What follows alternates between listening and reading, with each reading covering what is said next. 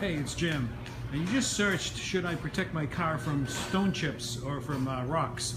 Well, my answer is yes. I think every car should have this, whether it be bugs, rock chips. We all drive on the highway. There is a product.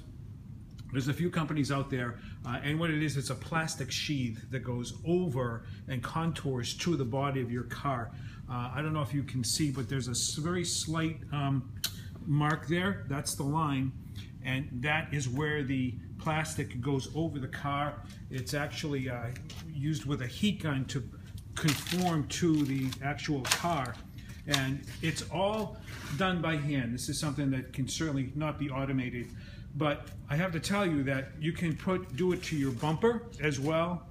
You can do it to your headlights, and also you can do it to your rear view mirror, your side mirrors as well. So there's all kinds of things. We can even do the whole entire hood if you desire.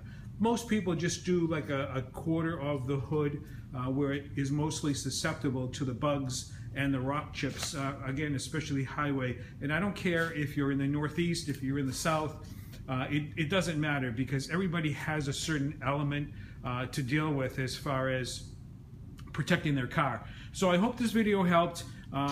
Take a look and see what is in your area as far as these companies. You can contact a dealer or you can just Google it and see what you have. But my advice to you, I think everybody that's buying a new car should have this type of protection. This is Jim, and I'll see you in the next video.